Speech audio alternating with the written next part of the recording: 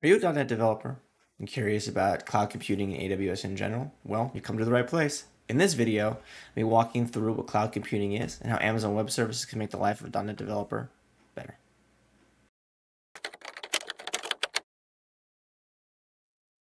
Hey folks, I know as .NET developers, there's a lot of things we need to be paying attention to. What are all the new happenings in .NET? And after we build our apps, where do we want to host them? I want to talk about Amazon Web Services and how it can be a great option to deploy your .NET apps to. Well, to start, let's talk about some of the pillars of cloud computing and how they can be a better option than hosting apps on-prem. To start, cloud computing has this idea of pay-as-you-go, which simply means you're only financially responsible for the computing resources you use. This allows you to freely create and commission services without incurring some cost of ownership. You also benefit from massive economies of scale, since the cloud consists of not just your resources, but all resources from hundreds and thousands of customers. You're able to scale at a higher rate than you would on your own. This also translates into lower pay-as-you-go prices. You also have an opportunity to be more agile, no longer dependent on the provisioning of physical or virtualized infrastructure and the time that may take. IT resources only a click away, which means your request to create a new database or virtual machine goes from weeks to minutes. This empowers you as a developer to experiment with new ideas and how to bring value to the business. The opportunity to realize cost savings is huge. Companies can go from focusing on maintaining all this infrastructure to driving innovation for the business. And finally, you have the opportunity to go global in minutes. Applications can be deployed in multiple regions around the world with a few clicks. This means that you can provide lower latency and a better experience for your customers at a minimal cost. So let's talk a little bit about some of the architecture options that we have based on our needs. So when we're building apps, we have a plethora of options for what we're going to build. We also have a ton of options as it pertains to what kind of infrastructure, what kind of services we want to deploy to. To start out, we have this opportunity of service models, right? So depending on how you want to deploy your app, you can deploy to infrastructure as a service. This is like a VM or a virtualized environment that you own the operating system, you own the Windows patching, you own the Linux updates. This allows you to have full flexibility and flow configuration, full control over your deployment environment.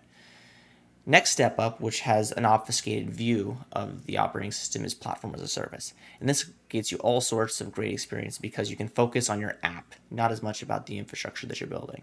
And then finally, for a completely obfuscated view, we have this idea of software as a service, which basically means you use a service and you don't care about anything underneath the hood. Like for instance, like your email, right? We don't care about what the VMs are being hosted or how much memory are on those VMs. We're just checking our email. We're just using that software as a service. We also need to consider some of the different architectures that exist in the landscape today. Everybody cares about microservice architecture these days, and it's really, really important to think about, do I have a solution or have I built an app that needs to be set up in a microservice type of way? And finally, maybe your app doesn't need a server at all. There are servers running underneath the hood for serverless, but at the end of the day, we don't care about all that. We just have a small piece of code that needs to run. And with that, it allows us to be flexible in how we deploy our applications.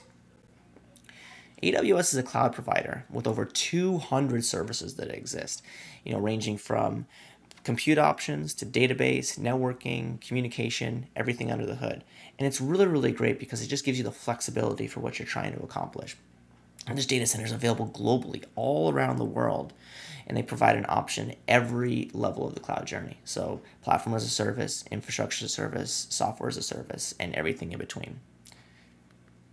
And finally, there's an extensive free tier of AWS, so you can play around with some of the services and really figure out if it's a great option for what you're trying to accomplish.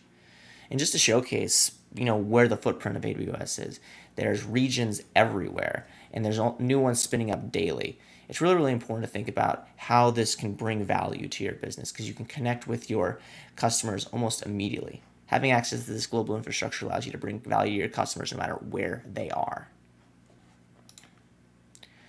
So, and even with that infrastructure in mind, we developers care very much about code. Infrastructure as code, or IAC, allows you to write code that represents all the things your app needs to run. Implementing IAC allows you to build a reusable process for building out your environments. And CloudFormation is an AWS service that allows you to define your AWS resources needed for your app as a template. For instance, an Amazon EC2 VM or an Amazon RDS database. So you can configure those resources for you. This allows you to have that reusability from an infrastructure perspective, so you have to create new items manually every time. And the best part is, since these templates are actual files, you can check them into source control, and we have a mechanism to control and track changes at our own infrastructure. You can write CloudFormation templates using JSON or YAML, and there are a ton of available templates to get started. Once you have a template that you want to create, you can simply deploy your stack via the AWS console, the CLI, or via the APIs. And you can monitor the progress of your stack creation and then complete it. Use those resources accordingly. You can also choose to programmatically create your AWS resources as well.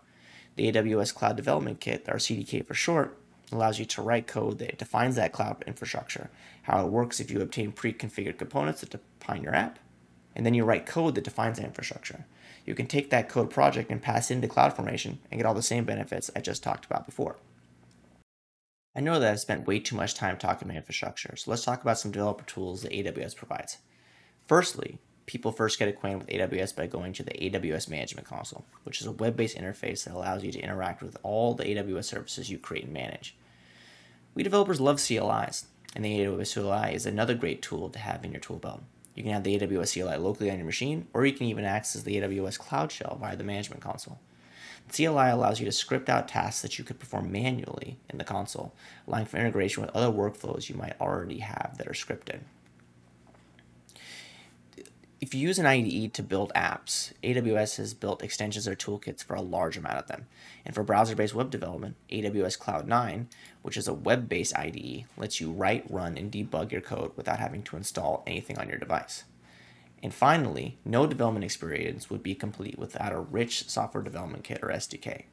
SDKs allow you to interact with the AWS API programmatically, making communicating with AWS services more straightforward.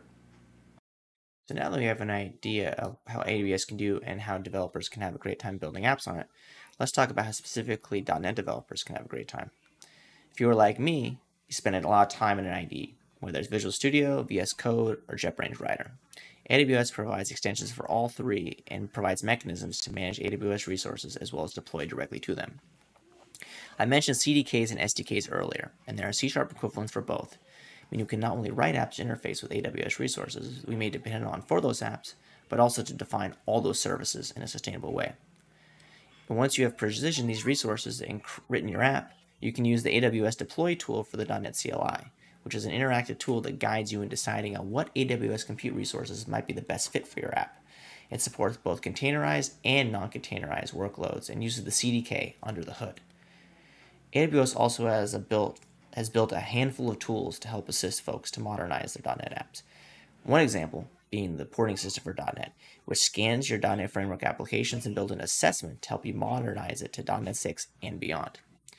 There's also the AWS App to Container, which is a CLI that generates a container image for your application with all the correct dependencies, network configurations, and deployment instructions to Amazon Elastic Container Service or Amazon Elastic Kubernetes Service. And finally, there's the AWS Service Microservice Extractor for .NET, which simplifies the process of re-architecting applications into the smaller code projects. This can be extremely helpful if you are tasked with breaking apart that monolith. I hope this is helpful as we start to think about the cloud and how AWS can make the life of a .NET developer better. Thanks for tuning in, and see you next time.